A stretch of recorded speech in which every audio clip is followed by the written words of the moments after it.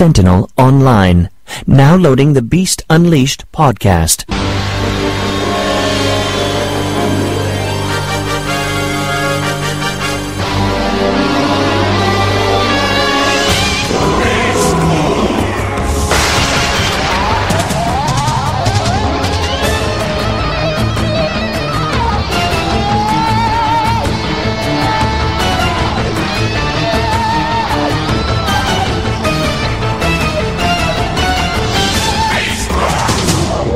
This is the Beast Unleashed podcast special interview of Ian Corlett. I am TFG1 Mike, and I am joined by Steve Megatron. Hello. Hello. Yes, and in a few moments we are going to have the astute privilege of speaking with Mr. Ian Corlett, who, as we all know, voiced Cheetor in Beast Wars and Beast Machines. Mr. Corlett has also done a number of other things. He is the narrator or the voice announcer for the ABC Family Channel. He was Dr. Wily in Captain and the Game Master. He's just done a whole bunch of other stuff. Steve actually got the interview for us. It's the only interview so far that I have not had any interaction as far as getting it. Yes, that is very awesome. Yes, very, very awesome. So, without any further ado, here is our interview of Ian Corlett, also known as Cheetor. Shields are doing a major fade! Hey, look at me! I'm a cheetah! No, I'm Cheetor! Interesting. Interesting? Optimus, the word is spot on smooth. It's a crime. Hey, I wonder what these gizmos are for.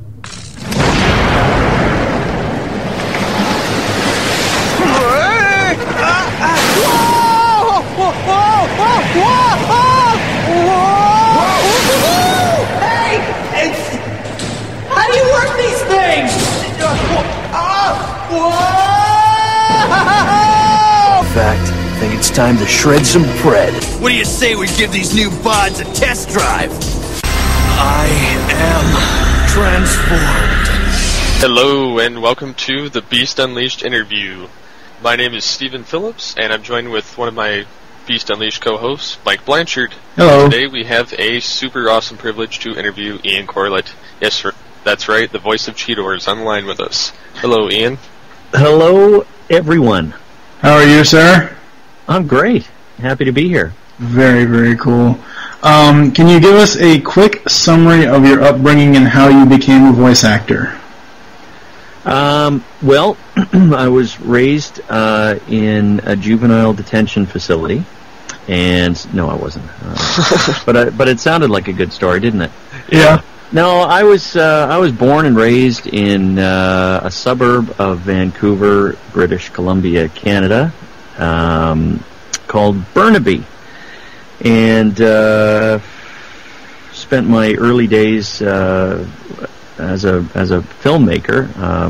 As a young kid, entered a lot of competitions and that sort of thing, and that gave me a real interest in the process and storytelling and animation and all sorts of things. So I'm a bit of a unique voice actor in the sense that I came at it from filmmaking and did my voices for my own productions, and then kind of found out that I was reasonably good at it, and then we didn't really have a film industry, and certainly didn't have an animation industry in Vancouver when I was growing up. But eventually, animation started to come to Vancouver because of some very favorable work conditions and union contracts, etc. Mm-hmm. And I was already voicing radio commercials and television commercials and that sort of thing when the work started to come here, and I went, hey, look at that. That's what I used to do as a kid. So I started, I think my first cartoon here was, there was several all at once, but one of the biggest ones was Captain N the Game Master. Dr. Wily. Dr. Wily. Yeah, I remember that show. So that's the brief history, and then, that was in the sort of mid-'80s when that work started to come to Vancouver, and then I just kept working and working and working and working, and actually ended up going full circle. After lots of success in voice, I started to write for some cartoons, and then from that I sort of spun that into creating a couple of my own series and working on creating series for other people's. Man, I sound like a German exchange student. Anyway, yeah, so I've done a whole lot of stuff in animation. Very, very cool. Awesome. If you could still be working on any one show that you've worked on in the past, what would it be?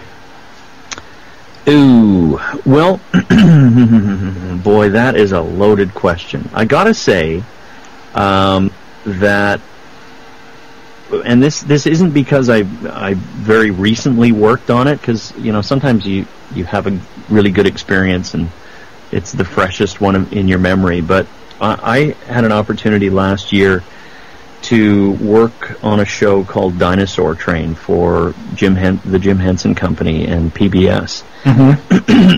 And it was particularly special because both my kids were cast as the lead characters in this show. And as if that wasn't enough, I got cast as well, I think mostly because I was the driver and could transport them to the studio. But anyway, mercifully, they gave me a job out of it. But the work environment was just so much fun and so great that I want to do more.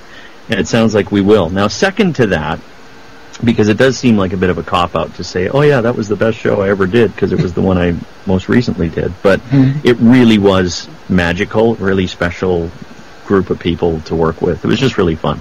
And working with my kids was really neat too. Now, setting that aside and, thinking about the audience and you guys and not trying to pander to you, but I must say Beast Wars was really fun as well. It was just because it ended up being such a big production. I had no idea. I mean, I knew what Transformers were, and I knew that there was a fan base, but I had no idea that it was kind of like Star Trek.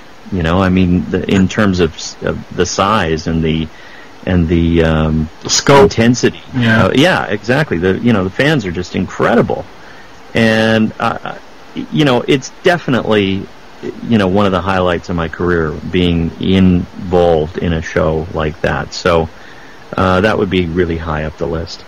Yeah. Incidentally, if I had to pick throughout Beast Wars and Beast Machines, I would have to say, and I'm not trying to just impress you or whatever, but Cheetor is my favorite character because of the simple fact that he has such similarities to Rodimus Prime from the original show. Mm-hmm. And yeah, Cheetor's awesome. Thank you. I only played a small part in bringing him to life, but I just wish that they would do something with the Beast Wars characters in the next Transformers movie. Yeah. Wouldn't that be fun? I don't know if I would want to see that. As much as I would love to hear you voicing him again, I don't know if I want to see what Michael Bay does to Beast Wars. That would be kind of scary. So, so tell me, is that your opinion of both the Transformers movies, or just the last one, or what? It's one of those things where the first one was good. It was nice to see that you could adapt it to live action, and it's nice to see that, obviously, Transformers has this 25, 26-year-old history. It's nice to see that they're furthering that, I think, but I just, watching those films back now, after, the first movie's been out 2-3 years, the second movie came out last year, honestly, I don't like those films. I know. I have heard this sentiment from others. Almost universally, none of the real fans like the second movie. Yeah. No. Which I didn't see. And you're not missing anything. It's a lot of, like, they have some more bathroom humor and a lot more expletives in the movie. Yeah. Just things that could have been put on the editing floor. Well, it's funny, and then you think about the other big. Well, they're comic book based, but the one that comes to mind is Batman. Where we've had bad ones and really good ones. So I guess it really depends on how the material is handled. Yeah, it does. Steve, you want to take the next one there? Where would you have liked to have taken your characters? All the way to the bank. A little voice actor humor there. Sorry. Are you speaking specifically of the Beast Wars characters, like Cheetor and the computer? Oh shoot, what's his name? The computer Sentinel. Thank you. Well, just in general, are there any characters that say a show ended before you had a chance to develop them more than say you wanted to? Oh, okay, that's that's a very interesting question. It's funny when you're as far down the food chain as we are as voice actors. You don't really get a chance, in my opinion, anyway, to develop characters too much anyway. I mean, it seems kind of mean to say that, but we bring a certain amount to the characters, but when the show is written, that's really where the real meat of it comes from. And I'm always sad if a character just kind of, especially if one was really fun, and suddenly it's gone. Oh yeah. You just kind of want to keep doing it, but in terms of an arc or a development, most of that honestly comes from the writing, and I have to give the writers complete credit for that. Yeah. Out of all of the characters that you've played in your vast career, who are your favorites?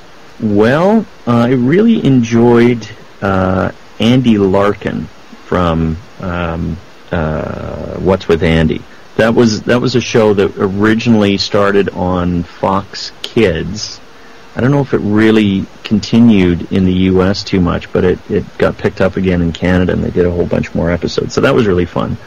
I really enjoyed Coconuts from the old Sonic Underground, Sonic the Hedgehog series, just because I liked it. It was a fun voice to do. What else? Yeah, I think that was probably my favorite fun voice.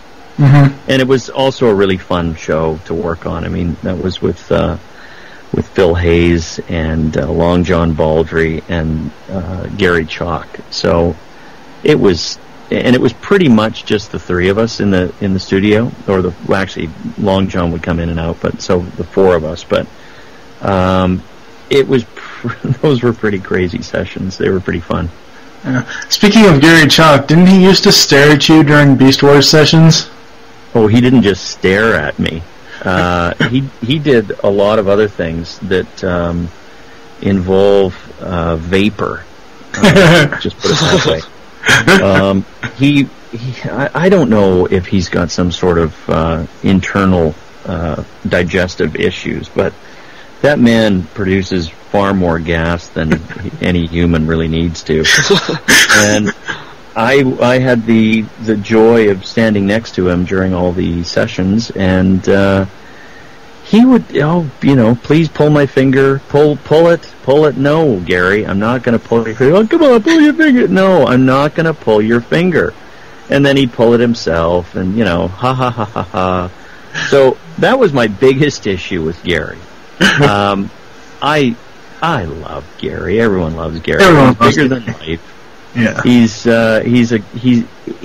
a character. I'm a little unusual when it comes to, stereotypical voice actors, because I'm not, I'm a performer when I'm in front of the mic and I've got my lines to do, but I pretty much shut down after that, and I like to at least appear to be somewhat normal. Yeah. And not that these guys are abnormal.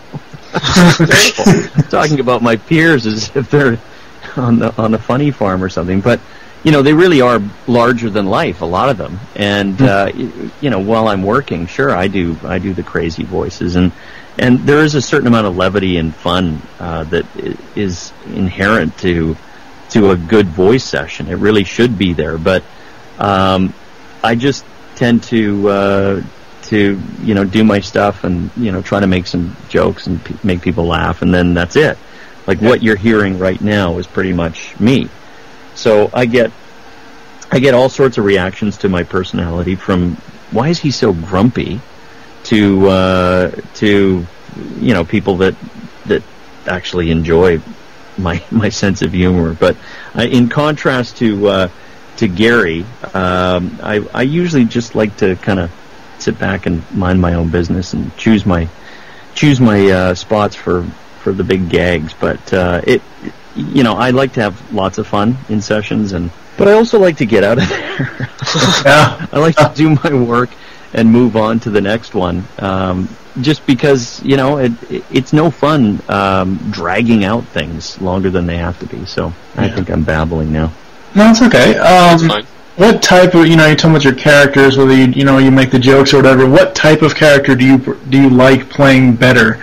Good guys, bad guys, serious characters, or funny characters? Well, it's got to be, and this is probably the answer that you get from everyone. It has to be the bad guy. Yep. And then second to the bad guy, or equal to the bad guy, would be a really, really broad comedic character. Mm. The choice for me to do Cheetor was really unusual. I've played heroes before, but that was definitely the one that put me on the map as a sort of a young hero voice. And it was very strange for me, because my stock and trade for pretty much my whole career was the character voice, the crazy voice, the weird voice.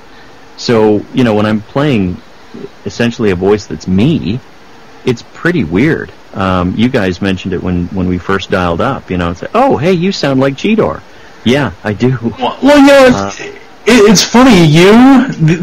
There's only two voice actors that I know of, yourself and Barry Gordon, who Barry Gordon played Donatello in the original Turtles series in the 1987 cartoon. He sent his own voice. That's some voice actors have to change their voice to make, right. Like David Kaye has to change his voice to be the Megatron character.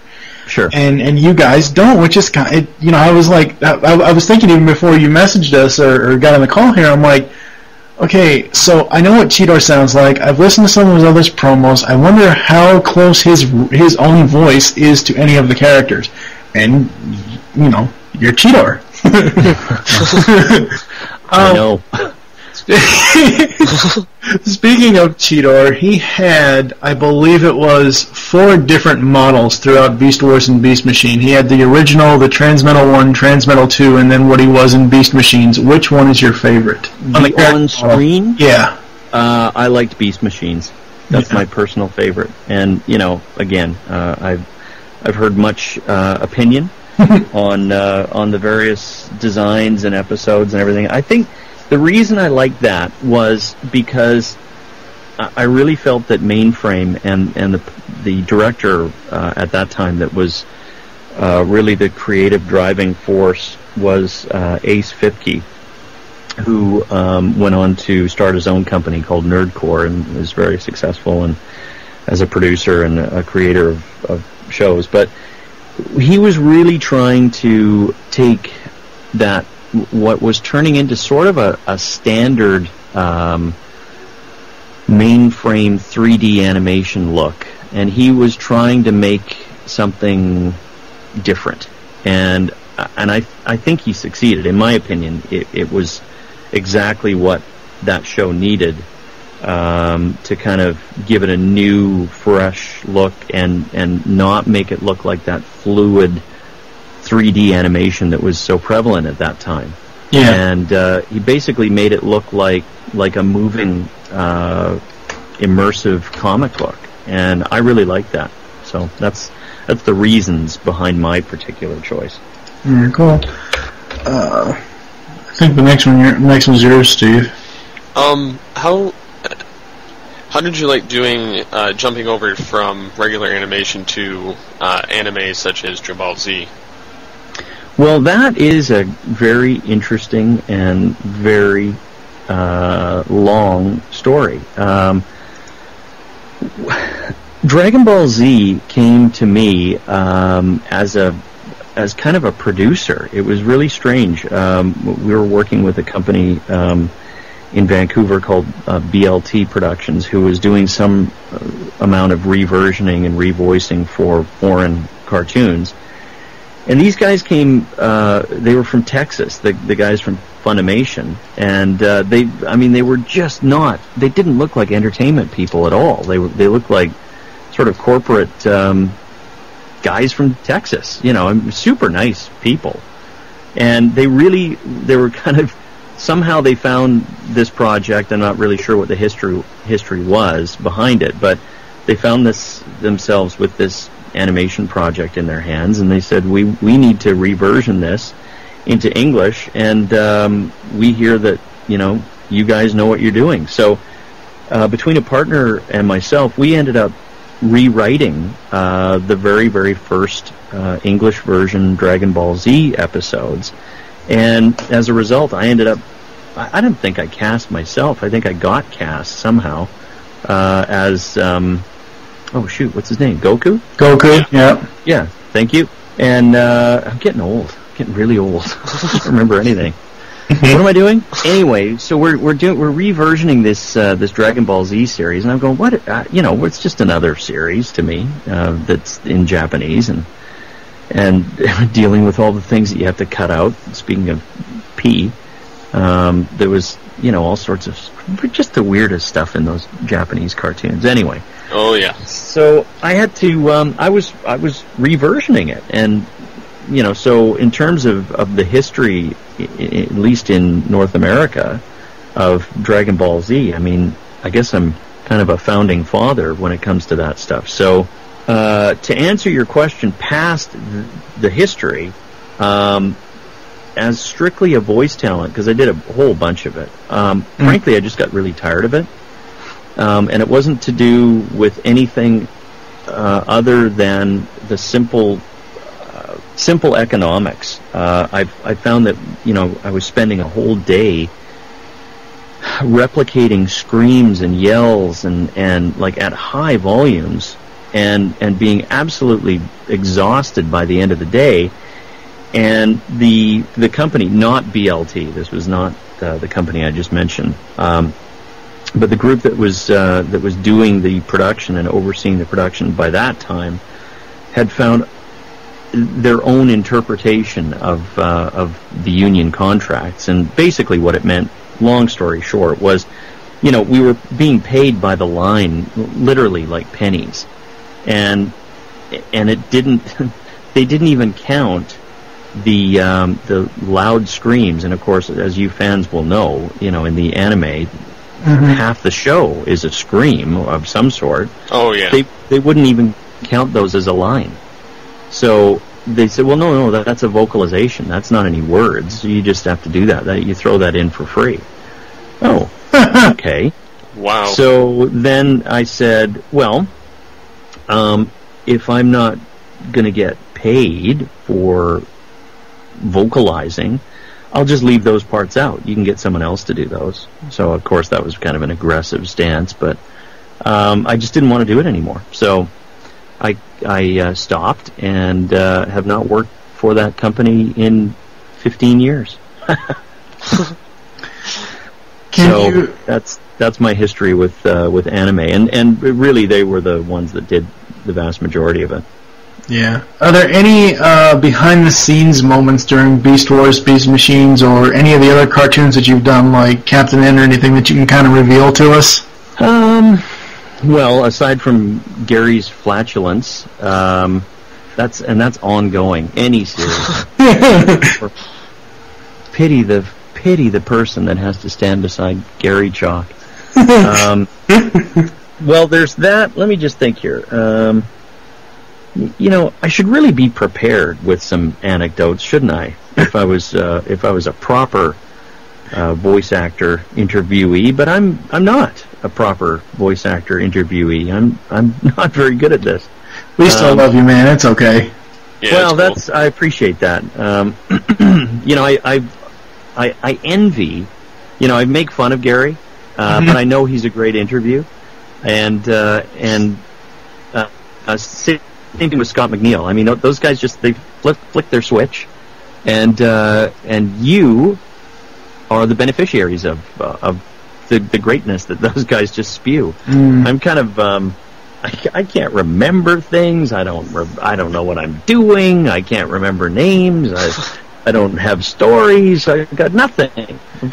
So I've got a funny story that involves my good friend Gary Chalk. It seems like I'm spending my whole interview talking about him, but anyway, it took place at the recording of Sonic the Hedgehog, and one of my special skills as an actor is the ability to rip off a really good belch on cue.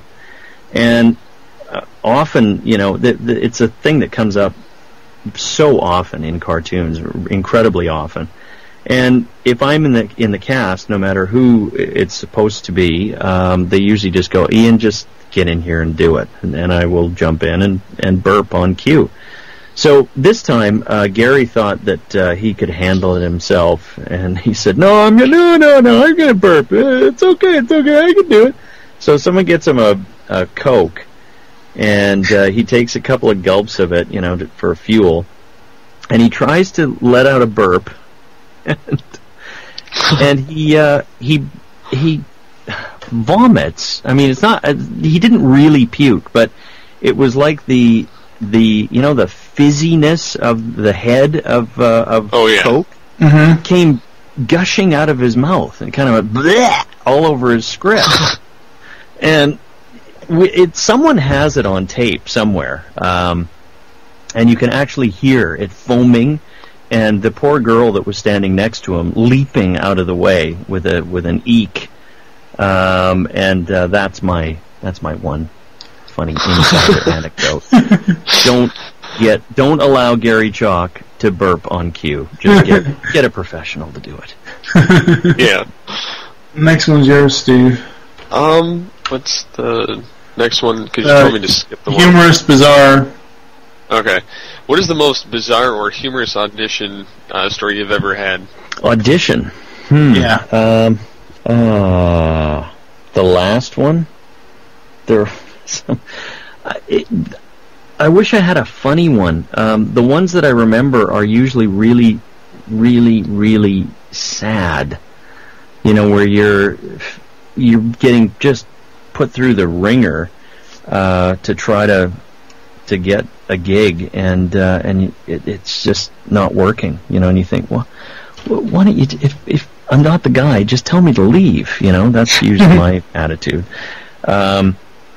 Oh man, I honestly don't have a funny story for you at all on that one. That's cool. Which voice actors did you most look up to when you were first starting, and which voice actors do you still look up to that are still around today? Well, Mel Blanc, of course, number one. Dawes Butler, it was huge for me because he did so many classic voices, but mostly because he was part of the Stan Freberg radio comedy gang, and I just found that I had a very similar kind of range to him, so I just loved listening to anything Dawes Butler did. And in terms of living legends, I'm happy to say that I have worked with Frank Welker before, and he was just such a sweet, nice guy. I thought he was fabulous, and of course, incredibly talented. I mean, your fans will know who all these guys are, but he paid me such a nice compliment. I was working in L.A., and I was kind of the fly-in guy. I was just doing a guest voice on a show called Totally Spies. And he was sitting there, and I was doing my thing, and he was sitting right beside me, and in between takes he was kind of going, where are you from? I haven't seen you around. And I said, well, that's because I'm from Vancouver. I'm just in town doing another project right now, and I got hired on this. He goes, oh, that's why I haven't seen you, because you're really good. And I just about fell over. Like, whoa, Frank Welker said I was good. Wow, neato. But he was really, really a nice guy, and I don't want to. I'm just telling that story for that very reason, not because he said that I was good. But it was just, it was really cool to meet him, because I mean, I remember him just forever. Which voice actors that you've worked with are you closest friends with in real life? I would say closest friends. Yeah, that's a good one.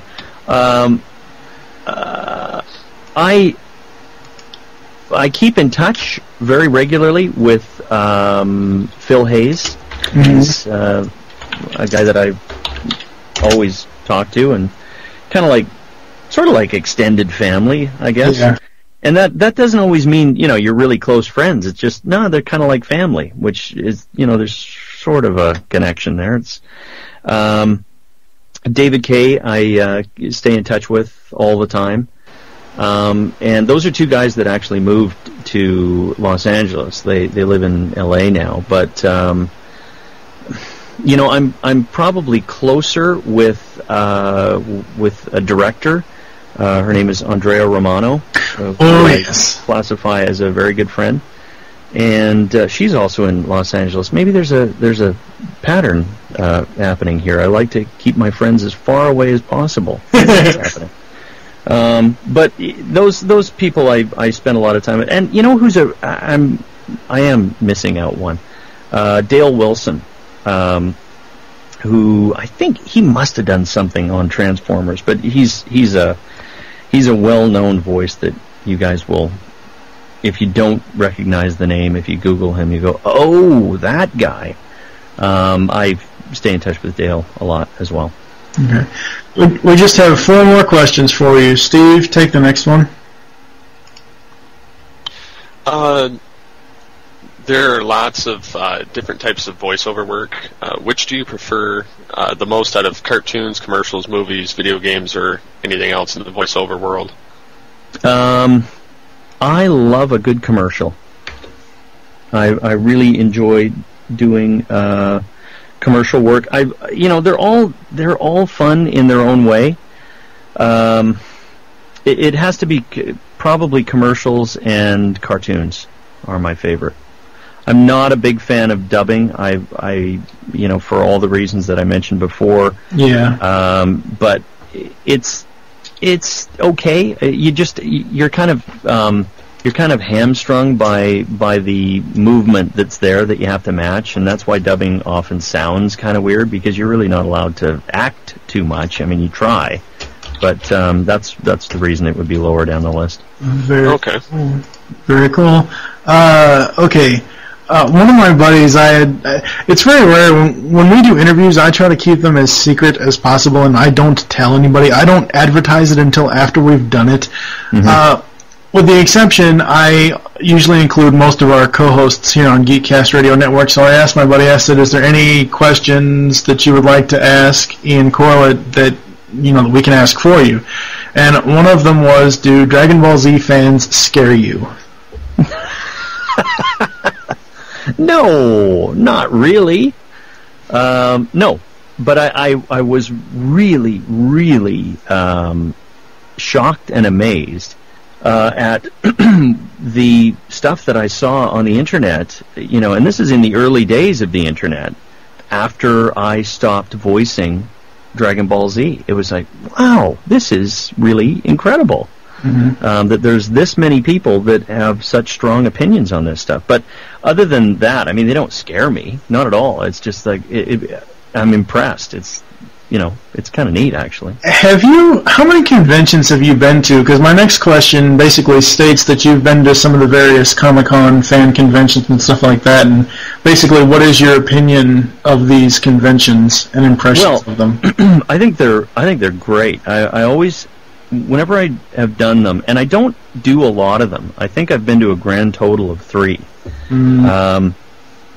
Just because, for whatever reason. I just, the scheduling or the opportunity isn't there or whatever. But every time I come away from one, I think, wow, it's really neat that people are so into something.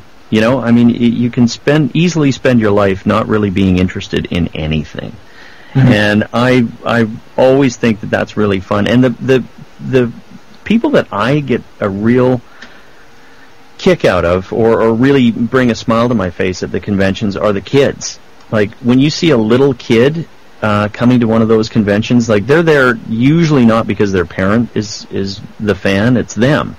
And, it would be like, kind of like going to Disneyland for your first time. You're immersed in this world that you just love. And, that's pretty impressive to me. But I've been to BotCon in Fort Wayne almost 10 years ago now. I've been to one in Vancouver that was just the year before last, and then last summer I did a convention in Birmingham, England called Auto Assembly.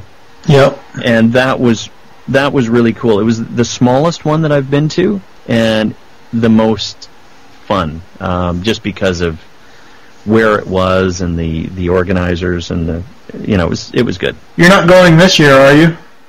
No, I have not been invited. That's funny because 2 of your cohorts are the special guests, Gary and Scotty, both. Yeah, that's going to be crazy. We're going, yeah. All right, just one more question. What is it, Steve? In your opinion, how hard would you say it is to make it into voice acting business, and do you have any advice for people who are starting out? Don't give up. If you feel that you're talented, don't give up. Although, if you keep getting the message from people that actually know or you respect, that maybe you should try something else, you have to decide when that right time to say, I think I'll try something else is. But until such time, don't give up. It is tough. It's a really tough business to get into, and it's harder every day to get into it because more and more people want to do it. But that doesn't mean just because it's difficult or the numbers are stacked against you doesn't mean that you shouldn't try for it. So that's my advice with anything to do with in life. Just keep at it. Don't give up. Before we go, can you do you want to plug anything, your website, where people can interact with you or anything like that? Go to www.ianjamescorlett.com, and you'll see basically whatever is happening. I don't get it updated all the time, but you'll certainly get an idea of what I'm working on and what I'm doing, and there's an email address to contact me. And for any of you people who have kids or have friends who have young kids, I have written a book that is available on Amazon and in your local Barnes & Noble, etc., called E is for Ethics. So it's a totally different part of my life from voice acting, but it's a family book for parents to read with their kids that opens up fun conversations on kind of difficult topics to talk about, values and ethics and morals, but it's not all heavy. It's actually really fun, and kids like it, and tell your friends and buy a book. Didn't you just announce this morning on your Twitter about the new book? Yes, yeah, I got a new book deal, and it's the follow-up to this book. So this one is titled E is for Ethics.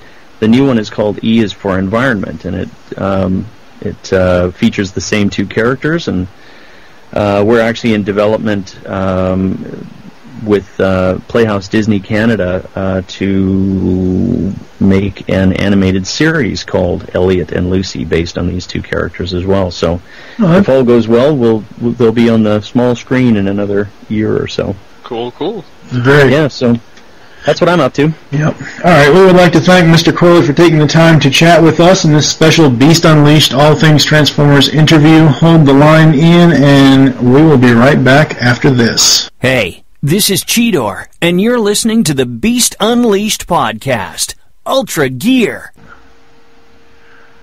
Wow, that was awesome. Oh, yeah.